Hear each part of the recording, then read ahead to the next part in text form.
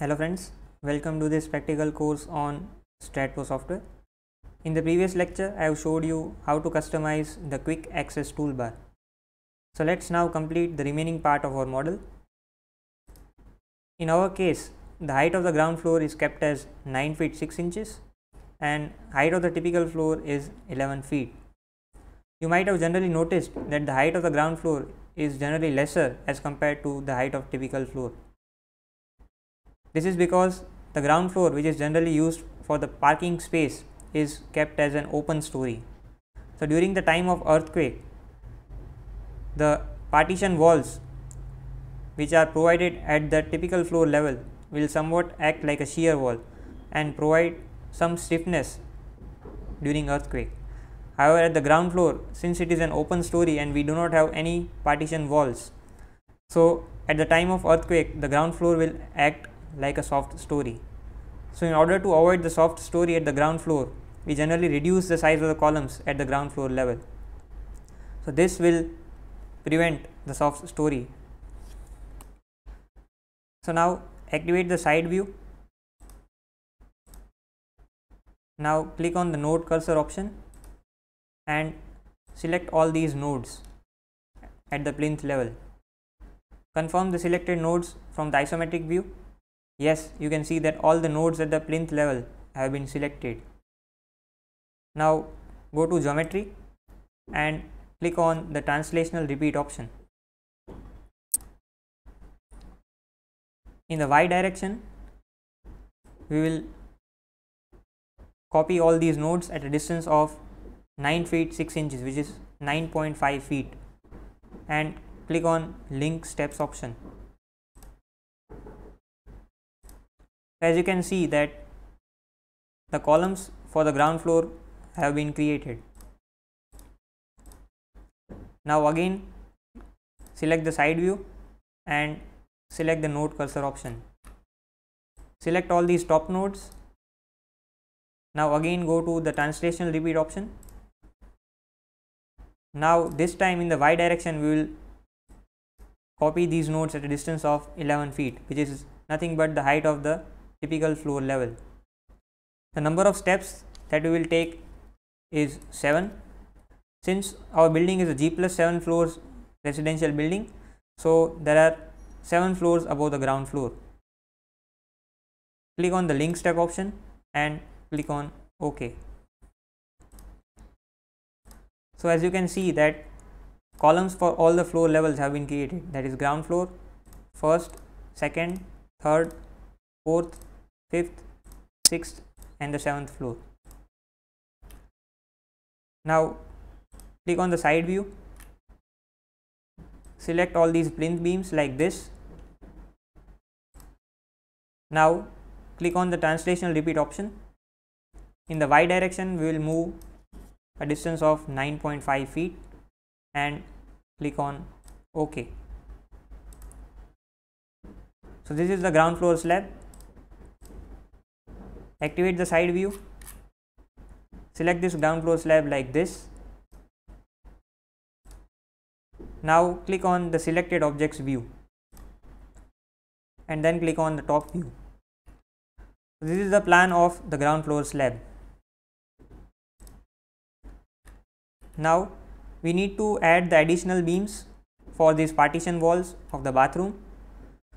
So we already have a beam which is connecting this column and this column.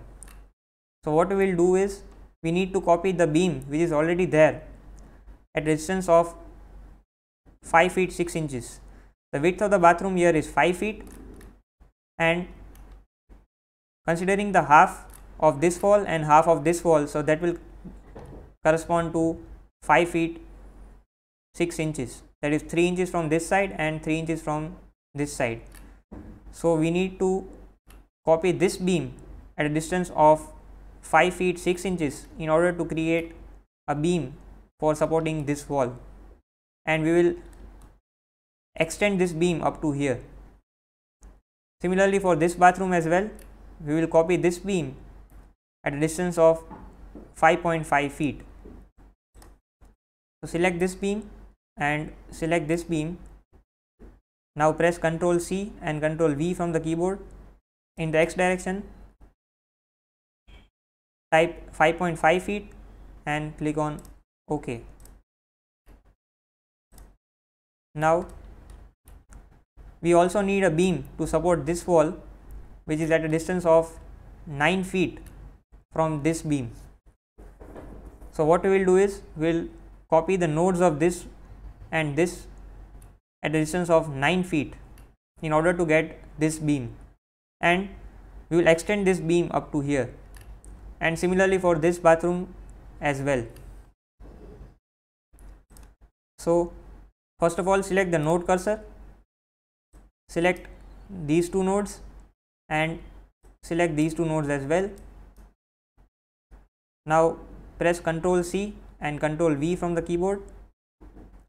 In the Z direction, we will go at a distance of 9.5 feet. That is 9 feet is the length of this bathroom, and half of this wall and half of this wall. So it is minus 9.5 feet. Since we are going in the negative Z direction, so we will type here minus 9.5 feet and click on OK. So now the nodes have been created. So let's add the beam connecting these two nodes. So from the geometry tab, click on the add beam option and click on these two nodes and click on these two nodes. So now we have added the walls for these two bathrooms. Similarly,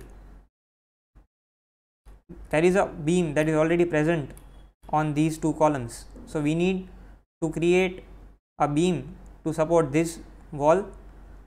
So copy this beam at a distance of 4 feet, that is 3 feet 6 inches is the width of this common toilet, and 3 inches from this side and 3 inches from this side. So it will be together 4 feet, and similarly from this side as well. So select these two beams and press Ctrl C, Ctrl V from the keyboard. In the x direction, type minus 4 feet since we are going in the negative x direction, and click on OK. So now we have added the beams for this wall and for this wall. We can neglect this wall since the length of this beam is very less, that is around 3 feet 6 inches. So we will neglect this beam. So now let's add the beam to support this balcony. So first of all, we will add the cantilever beam, which is projecting at a distance of 3 feet from this column and this column, and similarly from these 3 columns as well.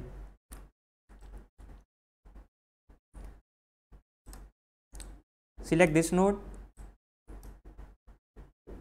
select these two nodes and select the last node like this.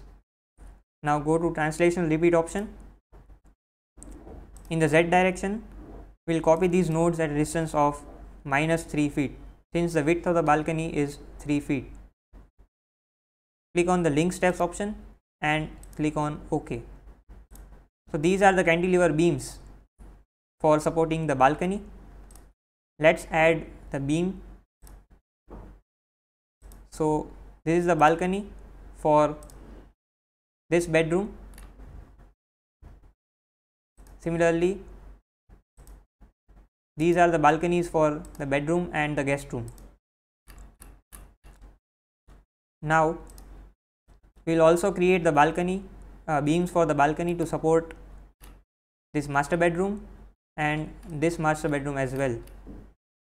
So width of the balcony here is 5 feet. So select the node cursor, select these two nodes and select these two nodes.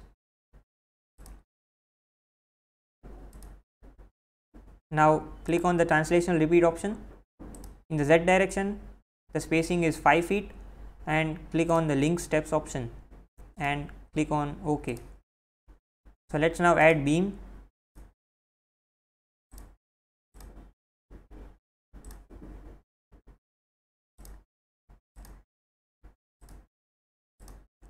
So now we have created the beams to support the balconies. So now click on the display whole structure option. Activate the side view. Now select this ground floor slab like this. Now again go to translational repeat.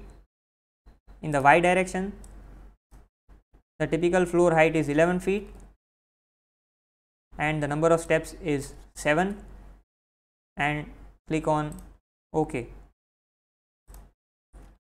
So this is how we will create the model. So guys, that's all for this video. You can like, share and subscribe to my channel so you don't miss any future update for this practical course. See you in the next video.